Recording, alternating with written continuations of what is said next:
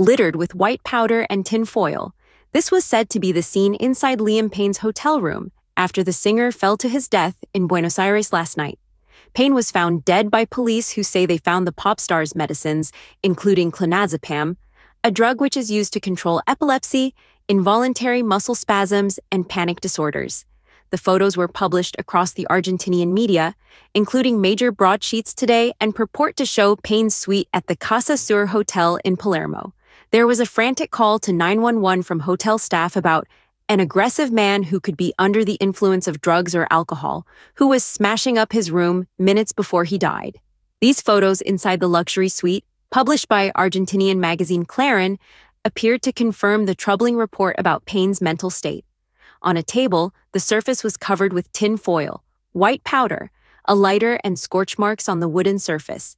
A blackened aluminum drinks can lid appeared to have been heated, and a smashed TV screen on a shelf bore the signs of a heavy impact, whilst a half-empty champagne flute was nearby. Police later confirmed that after a search of the pop star's room, medicines like clonazepam were found, a drug which is used to control epilepsy, involuntary muscle spasms, and panic disorders. More candle and aluminum foil remains were found in the bathtub of Payne's suite, the bottom of which was stained and had some burns. In a tape of the 911 call from the hotel manager to police, he could be heard saying, "I'm calling from the Casa Sur hotel in Palermo. We have a guest who is over the top with drugs and is breaking up the entire room. We need someone to come." The call then cuts off, and on a second call, the manager adds, "When he is conscious, he is breaking up the room. We need you to send someone, please." The emergency operator then asks the manager, "Under the influence of alcohol and narcotics?" The manager's response made his fears all too plain. "We need someone to be sent to us urgently because I don't know if the guest's life is at risk. The room has a balcony and we are afraid that they might do something." Seconds later, it appeared it was too late to prevent the tragedy as the manager said with emotion in his voice, "Send only SAME, the city's emergency paramedic service." Payne had arrived in South America with his girlfriend Kate Cassidy on September 30th. Staying in Argentina for 2 weeks after only planning to spend 5 days there. During their extended trip, Payne was reunited with Niall Horan after going to watch his former bandmate perform at the Movistar Arena, Buenos Aires, on October 2nd. On October 12th, Ms. Cassidy, 25, returned home to Florida after saying, "I just need to go home," in a TikTok video, with Payne staying behind and checking into the £230 a night Casa Sur hotel alone. Just 48 hours before his death, on October 14th, it emerged that Payne's ex-fiancée, Miss Mia Henry, had started legal proceedings against Payne, accusing him of obsessively contact and weaponizing his fans against her. 2 days later, Payne posted several social media videos, including one where he jokingly called his girlfriend a loser for going home. Hours later, police were called to the hotel following reports of an aggressive man who could be under the influence of drugs or alcohol. The new photo broadcast on local network America TV appears to show Payne wearing a white sleeveless top with his tattoos visible. A presenter said it was the last time the former One Direction singer was seen alive before he got in a lift to his room. As the news of the singer's death began to filter out, fans began to arrive at the door of the Palermo hotel and held a candlelit vigil outside, and a collection of flowers and messages began to build up. His body was transferred to the judicial morgue to be examined. Liam's family have said they are heartbroken by his death aged 31, adding that the former One Direction star will forever live in our hearts. A family statement said, "We are heartbroken.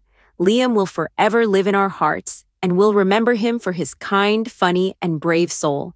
We are supporting each other the best we can as a family and ask for privacy and space at this awful time." Payne's uncle Roger Harris also told Mail Online this afternoon, "We are all just deeply saddened and trying to come to terms with it. I just hope everybody gives them some privacy, really, and allows them to come to terms with it. That's all I can say." The singer, who had been posing with fans in Buenos Aires in the hours before his death, suffered a fractured skull after falling from the 3rd floor of Casa Sur Palermo Hotel in Argentina's capital shortly after 5 p.m. local time, 9 p.m. UK time, at Payne's family home in Wolverhampton, the city where he was born and grew up, told Mail Online, "We are utterly devastated by the news." Payne was raised in Wolverhampton by his mother Karen, a nurse, and father Jeff, a fitter. Early this morning, his older sisters, Nicola and Ruth, arrived at the house. 9 weeks ago, Jeff posted a sweet image of his son and his dog as he penned in the caption, "Like if you love my son," a post which has since been flooded with messages of condolence for their family. Neighbors said Payne's parents left their £600,000 four-bedroom detached house last night at around midnight, while Nicola and Ruth were seen entering the property at 9 a.m. this morning. Last night, thousands of fans gathered outside the hotel, while emergency services worked at the scene around a central red tent at the location the star fell. Some lit candles, some sang One Direction songs, and others held each sobbing as they paused to remember Mr. Payne, who was 1/5 of the most successful boy band of the 2010s. In order to control the crowd, Argentinian police were forced to form a line in front of the hotel to stop distraught local fans getting too close to the scene. There has been an outpouring of tributes online, with fellow former X Factor contestants Jedward writing, "R.I.P. Liam Payne, condolences to his friends and family." They added, "Sending strength to Cheryl and his son Bear, and all the One Direction family." X Factor contestant and TV personality Rylan Clark said, "Extremely sad news, very tragic and so young." Rip Liam ex-singer Ollie Murs, who starred on The X Factor the year before One Direction, said he was lost for words, describing Payne's death as devastating on Instagram. "We always had a good laugh when we saw each other. Sometimes the catch-ups were only short and sweet, but when we did, it was mostly about how annoyingly good his hair always looked, or our love for Bex, the old X Factor days, and the tour we shared together," Murs wrote beside a picture of the pair. "Liam shared the same passions as me, the same dreams, so to see his life now end so young hits hard. I'm truly gutted and devastated for his family, and of course his son Bear, losing a dad." Harry Styles' mother, Ann Twist, posted a broken-hearted emoji on Instagram, captioning it, "Just a boy." Fellow former contestant Katie Waisel wrote, "My heart is completely torn to shreds right now. I am at an absolute loss for words."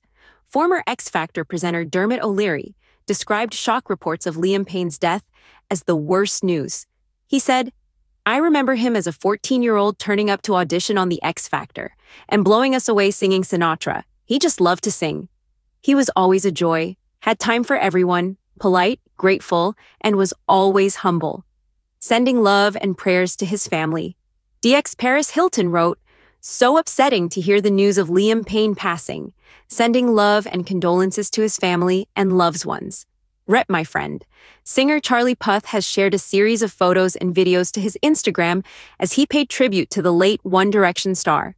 The 32-year-old light switch hitmaker posted a sweet photograph of the pair, each pointing to the other and with their arms around one another.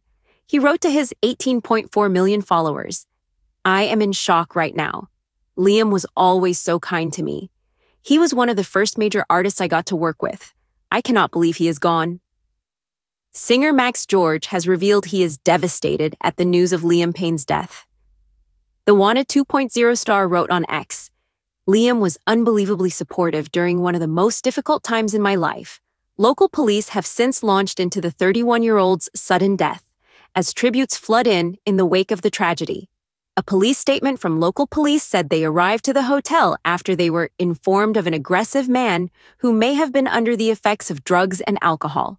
City ambulance service provider spokesman Alberto Crescenti said Mr. Payne had fallen around 40 meters and suffered severe injuries which were incompatible with life. He said, "The alarm was raised at 5:04 p.m. local time, saying a person was lying in an internal patio at Casa Sur. At 5:11 p.m., an ambulance arrived and the man was certified dead. Afterwards, we found out he had been a famous singer. Unfortunately, the injuries he had suffered as a result of the fall proved to be fatal. There was no possibility of resuscitating him."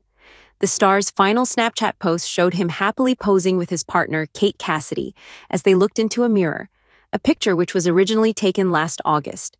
Further posts from the final moments of the star's life showed him enjoying lunch in his hotel room, where he revealed the pair had been waking up at 1 p.m. every day and deciding on Forrest Gump as a Halloween costume. A further tragic selfie was captioned, "Lovely day in Argentina."